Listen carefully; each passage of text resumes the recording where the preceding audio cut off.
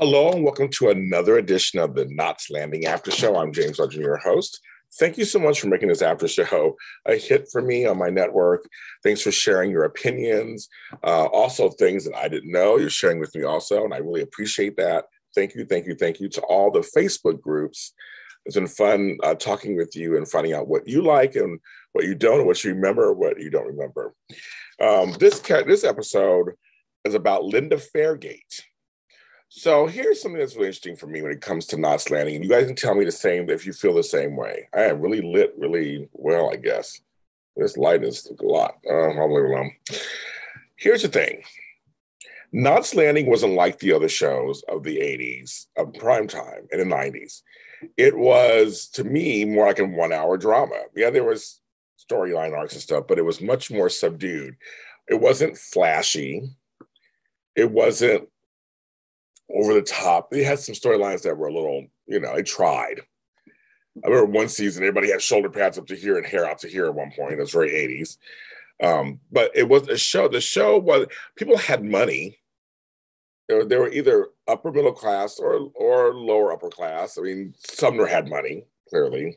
But even the way he lived, it wasn't like, it was very California ranch style home. So when it came to Karen, there were a bunch of kids. Early since we had Diana. And actually, I liked her character. Claudia Lunow, who later went on to all kinds of producing and writing fame later.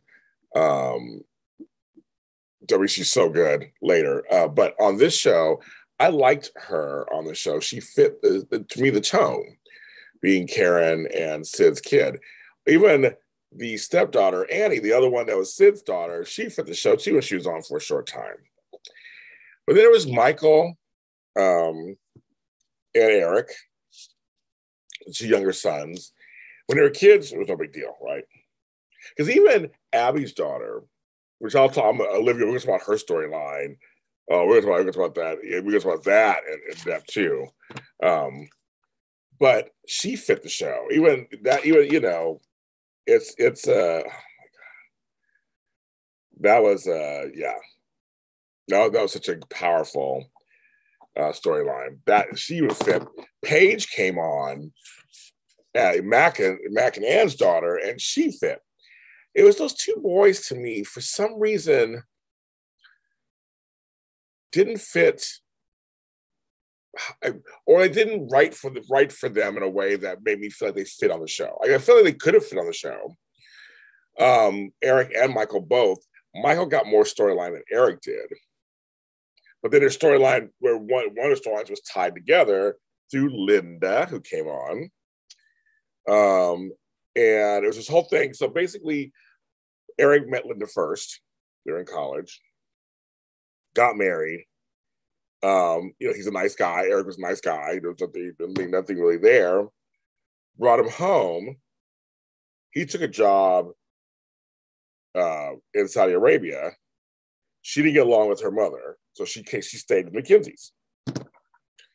Then her and Michael became friends. Because, and so I kind of liked them as friends, actually. I kind of liked them as just friends. But they made them fall in love.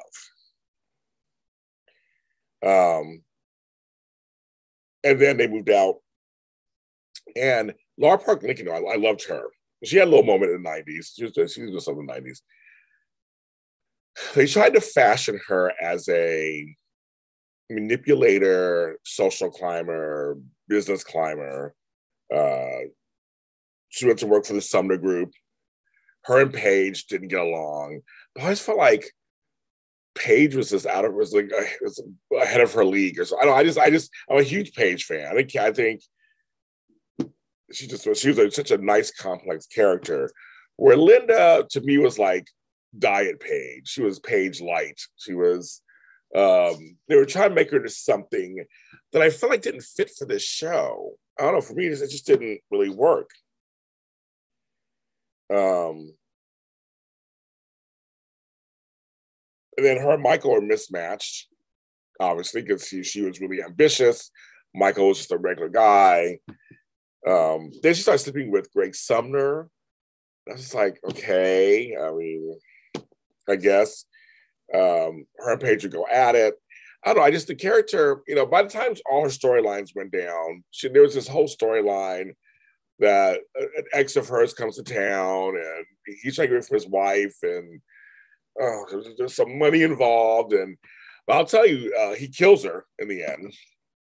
And I would say the direction and for that episode at the end, because it would always end the shows. You remember this, folks, with the credits and still the camera rolling, but the credits would come on. It'd be like executive producers, well, you know, whatever. And it was their start to kind of roll, written by whatever. It was very cool the way he did that. It wasn't a freeze frame. It was like it was still kind of trickling. And the way they showed this guy slash her throat, they didn't show him slash her throat. It was in the perspective of he gets behind her, you see her face, you see her feet, and blood go to her feet. She drops, he walks away, you just see her feet, bloody feet, the credits come up.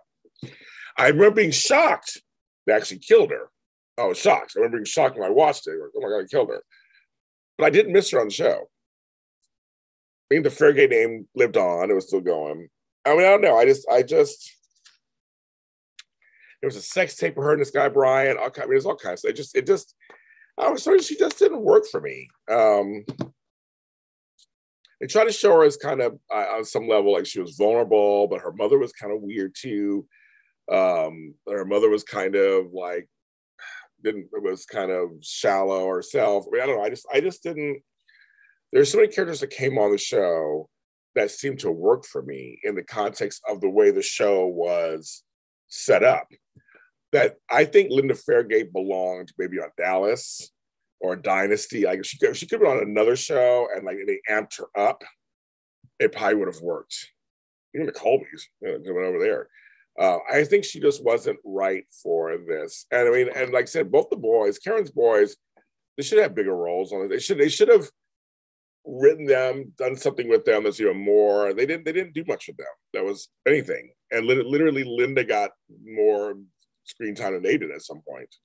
Now I do know the character who played Eric, I believe he died during the filming of the show. Let me make sure. I'm going to check really quick because I want to make sure I have the right. I want to make sure I have the right information because you guys will correct me. Yeah, you guys will. Yeah. Oh yeah, they're correcting me. So, yes, yes, the guy who played with Steve Shaw was killed at the age of 25 in a car accident, December 5th, 1990. And apparently on an episode, Not Standing American Hero 1991, it was dedicated to him, and Michelle Lee sang the closing song during the credits. Oh, I remember that. Wow. That's so young. Wow, that's really young. I knew he had died, but I wasn't sure from what. So anyway, I think she would have been a great character somewhere else, possibly, or if the show was a different kind of show. I mean, Abby seemed to fit on there for some reason. Like she fit. Paige seemed to fit. She fits. This one, I just didn't fit me. But again, I liked Lar Park Lincoln. She was sticking on to a couple other things.